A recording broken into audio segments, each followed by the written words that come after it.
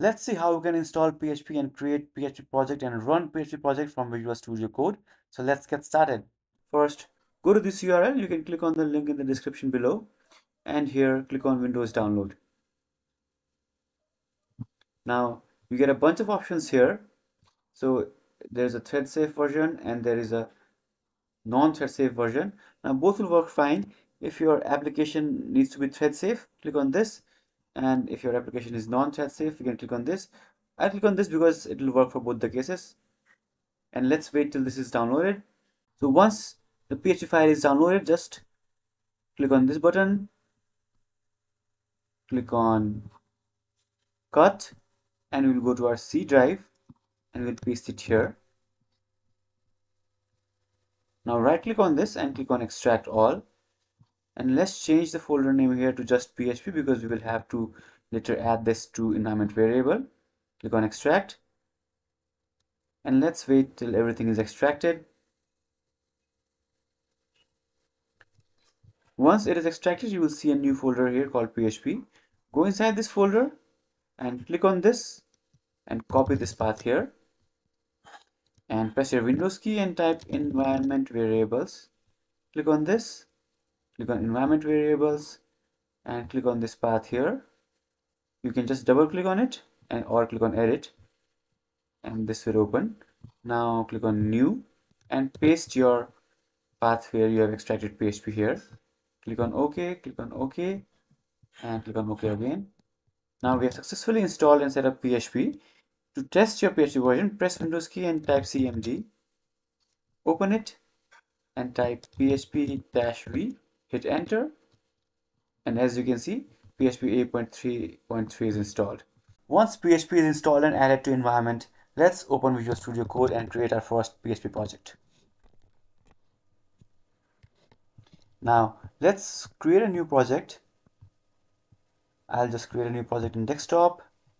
Click on new folder and let's call this my PHP project. Right, you can create it anywhere you want. Click on select folder, and here as you can see the folder is open and we don't have any files here. So let's create some sample PHP code. So I have created a simple login page here. This is a login form, and once you log in, login.php will be executed. Now you can pause the video and just quickly type out this code so that you can test if this works or not. And this is nothing but just a normal HTML form with username, password, and when you click on login, login.php is called. Okay, and once the login is successful, user is shown this page that says welcome. This is a simple page for authenticated user. So yeah, once we have our pages ready, we need to install some extension. Let's click on extension and search for PHP server. And this is the server that you need to install. I already have it installed, so I'll just click on uninstall, and in your case you will see this install button. So click on install and this PHP server will be installed. And once this is installed, we can run our project. To run it, what you can do is double click on this login.html or any of your start page, and you can click on this button here, or you can just right click and click on PHP server project, and as you can see your project is now running. You can test out some code here and see if it works or not.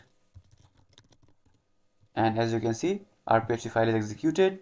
You can go back, and this time let's enter a wrong information. Click on login, and as you can see, our login.php is saying invalid username or password. So this is how you can set up PHP and your first PHP website in VSCode. Now you can see this message here that says serving project. You can right click and click on stop server, and this time if you reload, as you can see, nothing will happen because our server is stopped.